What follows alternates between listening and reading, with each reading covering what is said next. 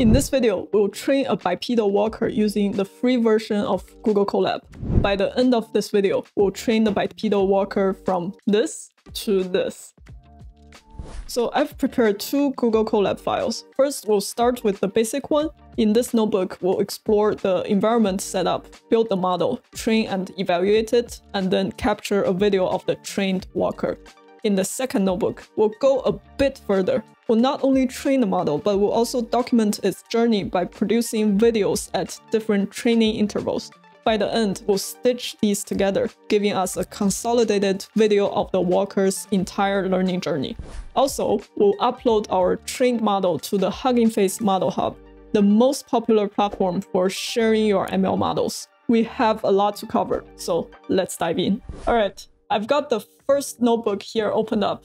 One side note, for this guide, I won't delve deep into every single detail. My primary focus is to demonstrate the workflow and the connectivity of its components. If you have questions, drop a comment or just ask ChatGPT. First thing we want to do is to navigate to the notebook settings and make sure we have Python 3 and using the GPU. Once we have that, we can start to connect to a runtime. After we've done that, our initial task is the setup. We'll begin by installing all the necessary libraries.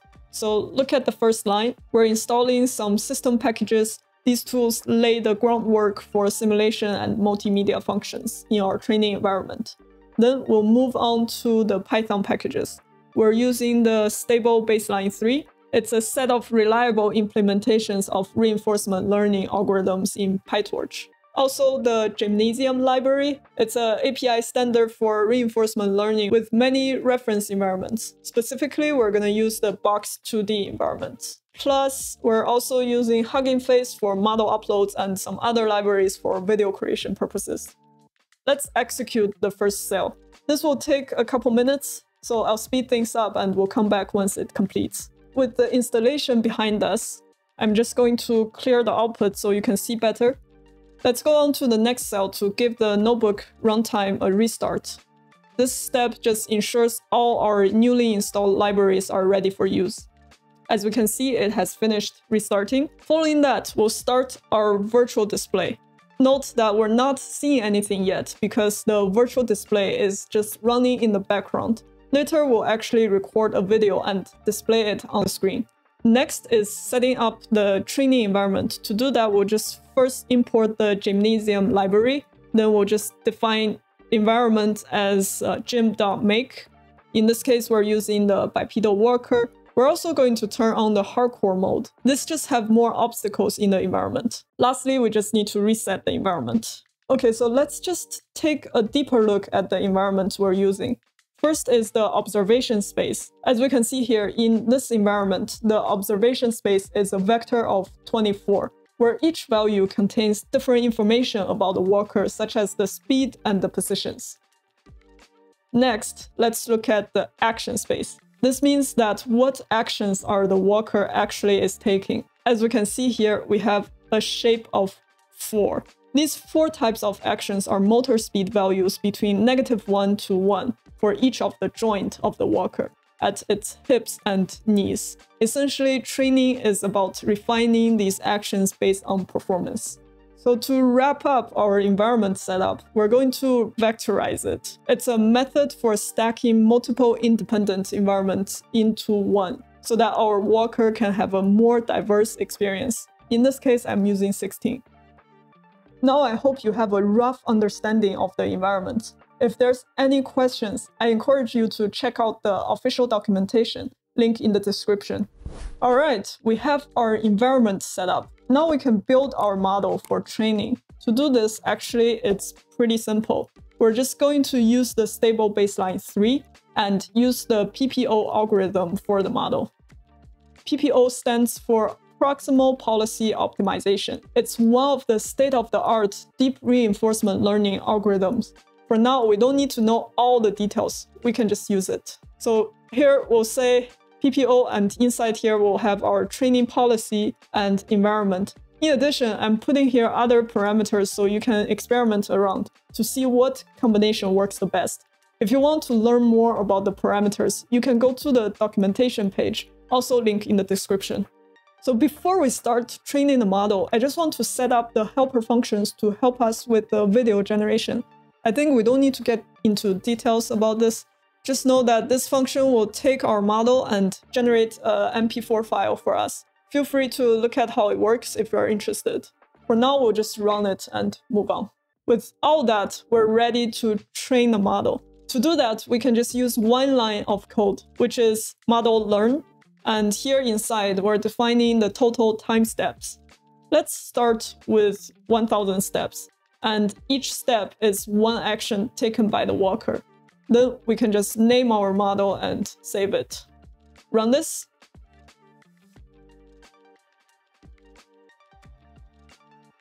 All right, now we have successfully trained our model. Next, we'll record a video of our bipedal walker and display it on the screen. For this, we'll use the function we have defined in step 3. And we need to supply it with the model and our environment. Because we're using a vectorized environment, we need to use the vectorized function for that and wrap it in a monitor. For the video length, I'm using 1000, which is 20 seconds. We can save it just in the root folder and run this. All right. We can see that a video has been generated. Now, at this point, you can also download it and view it locally. But I just want to pull it up and show it here. So the next cell will help us embed the video in the notebook environment. Just run this and let's take a look. Whoa, oops. Okay. Clearly, with only 1000 steps, it's not a very good walker. Let's just run the evaluation process. This helps us quantify the results. As we can see, it currently has a pretty low negative score. But let's increase the steps by 1000 times and give it another try. So instead of 1000, we can try 1,000,000 steps. And I will just run this. We'll come back once it's done. All right, it has finished 1,000,000 steps. Let's generate another video and take a look. Okay, let's pull this up and play it again. Okay, as you can see, the walker actually started to walk. It's not great yet, but if you want, you can train it for more steps. Let's run the evaluation process again. Okay. Well, this time the evaluation score has increased quite a bit. You can feel free to play with it more.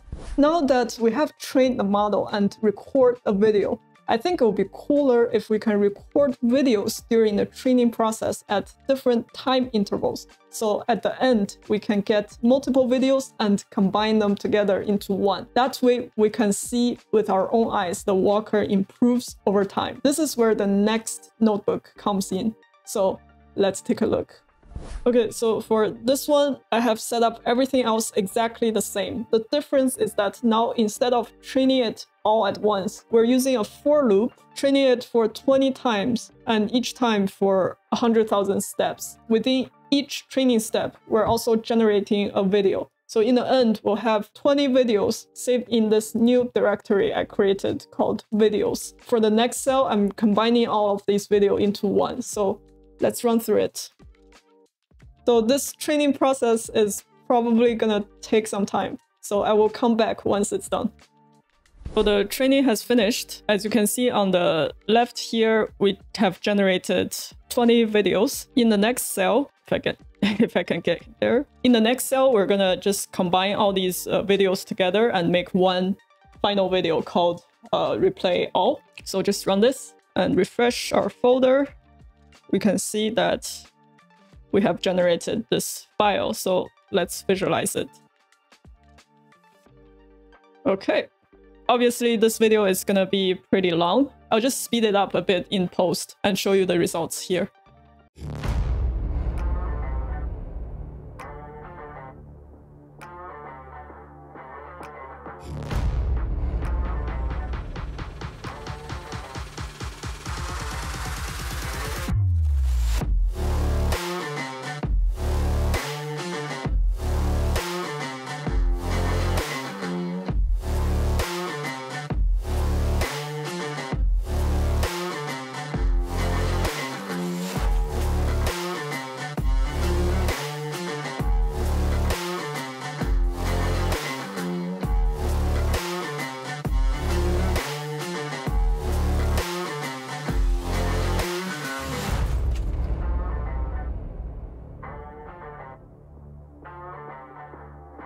Alright, that's pretty cool. Obviously, it's still not perfect yet, so feel free to play with it more, increase the time steps or change the parameters, and hopefully you get a better walker.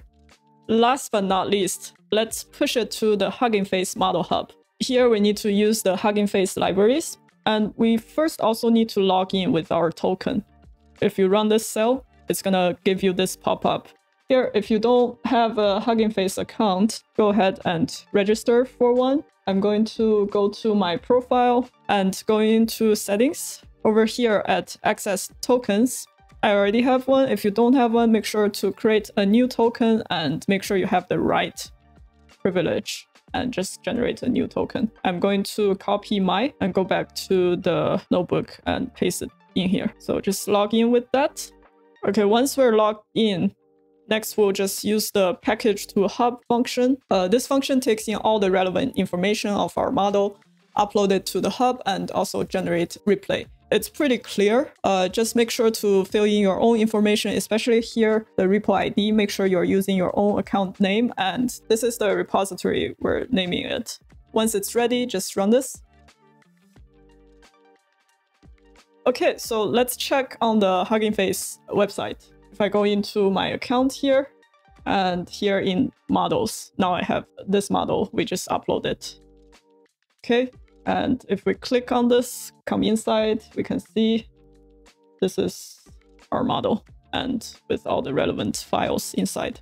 That's pretty neat. Before we end, the next step is completely optional. If you want, you can also load models from HuggingFace. Here is how you can do it. You just need to name the model you want. I think you can also load other people's model. You just need to replace it with the name and here we're using the zip file over here. Make sure you're using this file. So feel free to take a look.